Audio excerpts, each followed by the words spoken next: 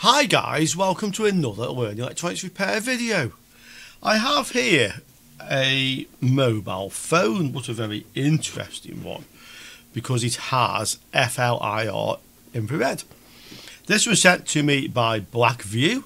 I was sent this free as a review sample. I'm not being paid to make this video apart from receiving the item, and I'm going to make an honest review of this phone. So let's have a look at what's inside the box. Well, here we have the phone. Thermal by FLIR, which is what attracted me to actually agreeing to review this. Blackview asked me if I would specifically look at the use of the phone for electronics repair, so that's what obviously I'm going to do today. We have in the package the phone itself. This is what is known as a rugged phone. They're meant for outdoor use, so the FLIR example could be used for search and rescue and these sort of things. I've not seen a rugged phone before. It's the first time I've actually handled one or noticed one. So this is the phone. I'm just unpacking it now. It's very chunky. Well, having said that, it's not particularly thick. I mean, it's about as thick as my Samsung when it has the cover on. Yes, there's not a lot of difference there. It is bigger. Okay, this is a Galaxy S21 Plus, I think, is my phone, so it's just a little bit bigger than that one. Quite attractive. I think it may come in different colour schemes. Oh, it has like a little thing for putting a strap. So that's what we have in there. Little logo, yeah, little Blackview sticker for something, okay. And we have the instruction book. So I'm guessing the first thing I have to do with this is just plug it in and charge it up. I don't know if I need to put a SIM in. I probably have to find a SIM from somewhere so that I can get into the apps and run it. So let's have a look. So we'll plug it in and we'll get it charged, and then we can see what we can do with it. Before I charge it, I'm just interested to see if this comes. Yeah, it does come with some charge in it, so it's obviously is sort of ready to go. Let's see how much charge it actually has. So powered by Android. Oh, snazzy. There's a very dark screen on this, I've noticed. It doesn't have too much reflection. Hi there. Start. Can we change this? English United States? It will do, I think. I'm not sure if I have to choose something else. This is the language. Obviously, I'm guessing English. Well, we'll just go for English. English UK, since I'm basically English. Hello. Start. So now trying to connect to the mobile network. I'm sure I can do that. If you have SIM cards, insert them now. So I think we'll probably have to put a card in this before we can do much with it. Let's have a look. Connecting to Wi-Fi. Okay, I'll try to attach it to my Wi-Fi and then see what it does. So I'm connected to the Wi-Fi, just as getting your phone ready. It may take a few moments, or sorry, a few minutes. So we'll let it do its stuff, and then let's see if we need to put a SIM in this. Well, I'm just going through all the zillion of questions. I've put a PIN number in. It asked me about scanning my fingerprint. I didn't bother. System navigation, gestural. Yeah, let's just go with what it is next. And we are basically running, so maybe we don't need to put a SIM in this to try the thermal camera, which is what we're interested in, yeah, and what Blackview asked me to review. Okay, let's have a look. So we go to camera, night, is that it? Video, picture, or is there some other option for the thermal camera? Maybe it doesn't come up as camera on this. Let me have a look. And basically it's looking easy to use, so I didn't have to read any manuals. I just had a look through. I found my FLIR, so we can go to that. Not too bothered about getting the location. Okay, we're on. And this is a thermal camera, so we can see. We'll check the specifications in a minute, but the first thing we want to look at, I guess, is how sensitive it is. So we'll try the usual thing, put the hand on the bench, and I move it away. Yeah, and it left a trace.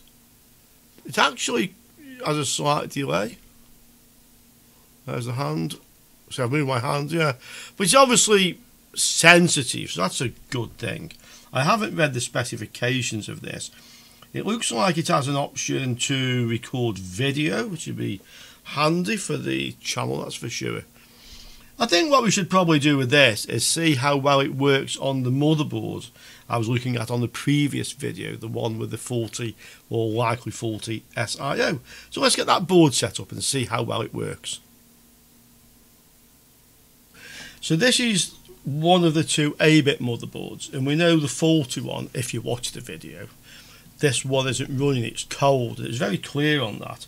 So let's have a look with this camera. So basically, to use it, we just go to my FLIR, and this starts the camera. Give it a few seconds, and there we have. Now, you can quite clearly see we have the image thermal superimposed on the visual signal, and you can see quite clearly the red, which chips are powered up. So we have two chips powered up. Now I'm going to record this on the camera as well.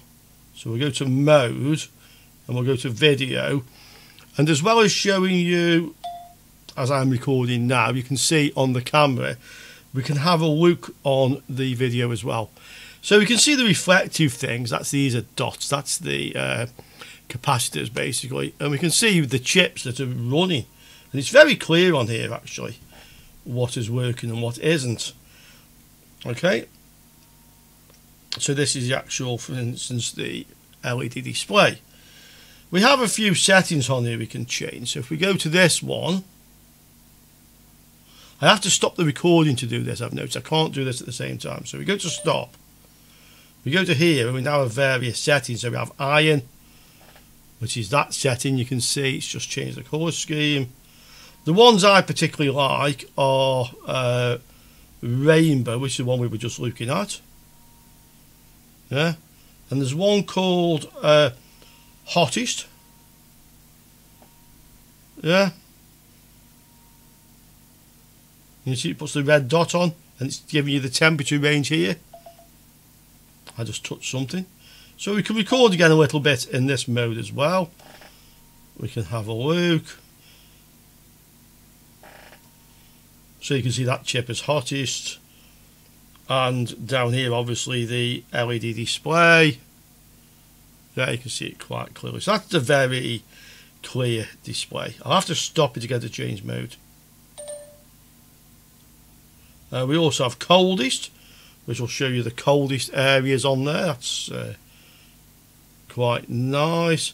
But actually that seems strange because it's also showing the chips, which I know is the hottest. So I'm a little bit unsure about that, how that is actually working. Oh, I guess it's putting the blue in where it's coldest. Let's go back into the settings. So personally, rainbow is the one that I prefer at the moment, but it'd be very interesting to play around. So again, we can hit record, and I'll actually show this video in a moment. You can see how it looks. You can slide this slider up or down, which will alter the temperature range. It's very sensitive. We've also got this little, if you like, target, so you can point it at something. And I'm not sure if this comes on the recording. We'll find out in a minute. But this is saying this is 33.8, 33.9. This is, in this area, 31.7. And this is the other chip, 34.35, yeah. So it seems to me to be very accurately reading the temperature. What's the LED display? 38.5, okay. In fact, this whole area has some heat because it's warm. I've noticed the same as the other thermal camera that things that are shiny, like the BIOS, will effectively read as hot. I just had my finger on there, that's warmed it up. So that's how the camera is actually working. And personally, I'm quite impressed with that. I like the way you can actually see the layout of the PCB as well. I find that a very good display. I'm very happy to work with this camera. Let's have a look at the bad board and see how well it shows up the fault. The fault being that this chip under the reticule, as it's called at the moment, is not getting warm on the other board. Here we have the non-working board. So the problem with this one is that this Super I/O chip, the thing that's under the reticule now, and you can move this, by the way, this little target, you can move it around, so you can move it about to different places that you're interested in. It doesn't have to be in the centre, it's quite nice. And just getting sidetracked, that chip is cold, and we can see that chip is cold, yeah. And we can see this one is warm, and we can actually read the temperature. This one is slightly cooler than the other one. I can't remember the exact, I can check on the video. Again, we can record some of this so you can see how it's looking on the recording, how clear it is. But this, without a doubt, shows us the problem on this motherboard. That's the battery, obviously a little bit of heat in the battery. And this is the display. There's a couple of settings on this I will just show you. This I had to ask, I wasn't quite sure about. But basically in the settings, we go to this one. In fact, I'll turn the camera around to do it actually. We go to the settings. We have to stop the recording. Okay, I'm learning to use this. If we go into the settings here, the one option I will mention to you is this one, align image, image realignment utility. When I first tried this, the infrared image was offset from the visual image, so they weren't coinciding properly, they were not overlaying correctly, which made it difficult to see where the faulty component was. So in here, effectively, you take a photograph of the board and then you can adjust the rotation and the offset with the little sliders. I have it set right now, so I won't mess with it, but that's basically how you set that to align the two images on top of each other. Okay, now we can actually have a look at the recording from the camera itself. You'll hear me basically saying the same things on the parts I recorded, but it gives you a very good idea of the quality of image you're getting from this. And then we'll have a little chat after that. As I'm recording now, you can see on the camera, we can have a look on the video as well. So we can see the reflective things, these are dots, that's the capacitors basically, and we can see the chips that are running. And it's very clear on here actually what is working and what isn't. Okay, so this is the actual, for instance, the LED display. We have a few settings on here we can change. So if we go to this one, I have to stop the recording to do this, I've noticed. I can't do this at the same time. So you can see that chip is hottest.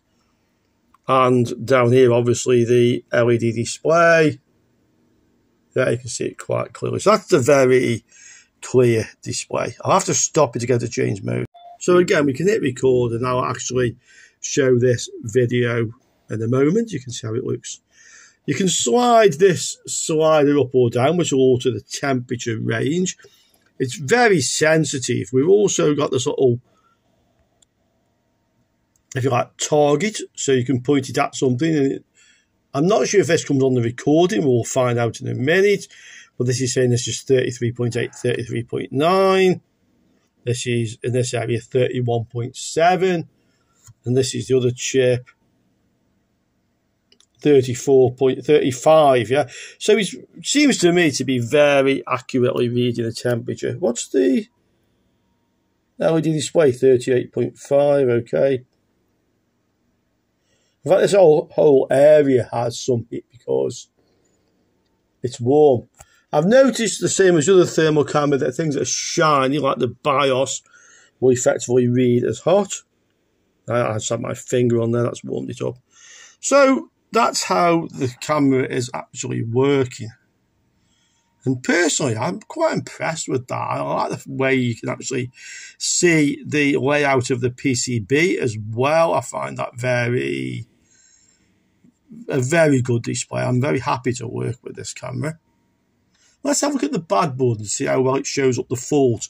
The fault being that this chip under the reticule, as it's called at the moment, is not getting warm on the other board. Again, we can record some of this so you can see how it's looking on the recording, how clear it is. But this, without a doubt, shows us the problem on this motherboard. That's the battery, obviously a little bit heat in the battery. And this is the display. There's a couple of settings on this I will just show you. This I had to ask, I wasn't quite sure about. But basically, in the settings, we go to this one. In fact, I'll turn the camera around to do it actually. We go to the settings. We have to stop. There we have it, the Blackview BL8800 Pro. I was specifically asked to look at this phone from the point of view of using the thermal camera. I've not made any attempt to actually review the phone itself, but I mean, it's a very rugged thing. It's shockproof, waterproof, just about everything proof really, to be quite honest. Even fairly idiot proof. I managed to work out how to use this. The only issue I had was aligning the thermal and optical image, and one quick email to Blackview and I had an answer on that. The resolution of the thermal camera, I had problems finding out what it actually is, so I asked Blackview and they tell me that the resolution of the thermal camera is actually 80 by 60, which is low. But from my experience of this so far, because it overlays the optical image with the thermal image, you actually get effectively a very high resolution display. It's very easy to see the parts which are hot. It's very clear because of the resolution of the optical image. So I don't for 1 minute think the low resolution of the actual thermal image is a disadvantage in this case. I think it works very, very well. I would have to say, I would recommend this. It's a really nice thing. It feels very nice in the hand. You've seen the quality of the recordings it makes as well as what's on the screen. I think it's very good. It's something I will definitely use myself. If you want a rugged mobile phone, this is a good one to go for if you need the thermal imaging, without a doubt. If you don't, to be quite honest, for the quality of the display on here, I think you'd have to spend a lot of money. I mean, these are not particularly inexpensive items, but thermal cameras are expensive. And I have to say, I think this is a good option, to be honest with you. 100% recommend it, and I'm being very straight about that. I have put a link in the description if you would like. There is a discount on all purchases till the end of August, so you can actually get one of these with a discount if you so wish. And I will certainly be using this in future videos. Okay guys, hope you enjoyed that as much as I enjoyed using this, and I will see you all soon on another Learning Electronics Repair video. Ciao for now guys.